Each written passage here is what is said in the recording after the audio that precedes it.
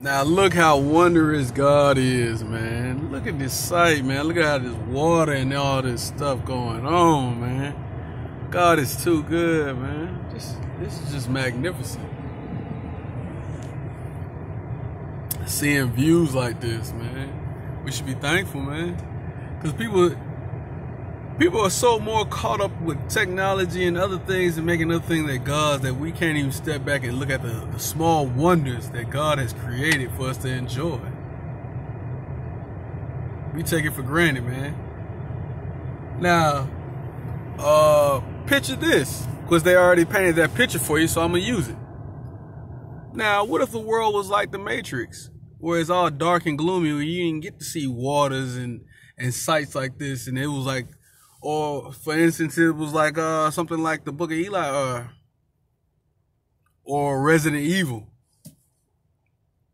to where you don't get to see these many wonders and just be able to enjoy yourself and sit back and relax, man. Because they say times like that are coming. So, man, enjoy the fruits of what God has bore for us, man. We should be thankful, man. We should be so much more thankful to God. Not glorifying the creation, but glorifying the Creator. Man, it's amazing. And I know some of these books and things that I speak of, y'all don't understand, because a lot of y'all haven't read anything like on King Solomon, his many different verses and songs. There was a lot of songs being sung and made to God, man. People don't even realize that. That's why I keep saying get the Apocrypha Bible, because it breaks down a lot of this stuff. And it goes in depth on what Enoch was saying and when he got took up to God in the heavenly realms and what he learned. It breaks down all this stuff. And these books were taken away by the Catholic churches and different organizations because they didn't want you to have this knowledge, man, to fulfill their agendas.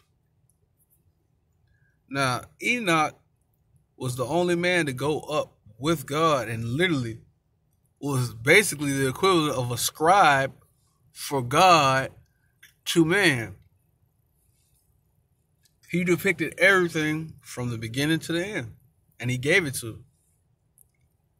He gave it to us, all the knowledge and all the wisdom, all the battles, all the stuff that went on in the heavenly realms, man. Enoch had all the information. And he tells you about everything. Everything. From the mythical creatures, from the amazing creatures that God created, and everything. Every beast. This stuff is not made up, man.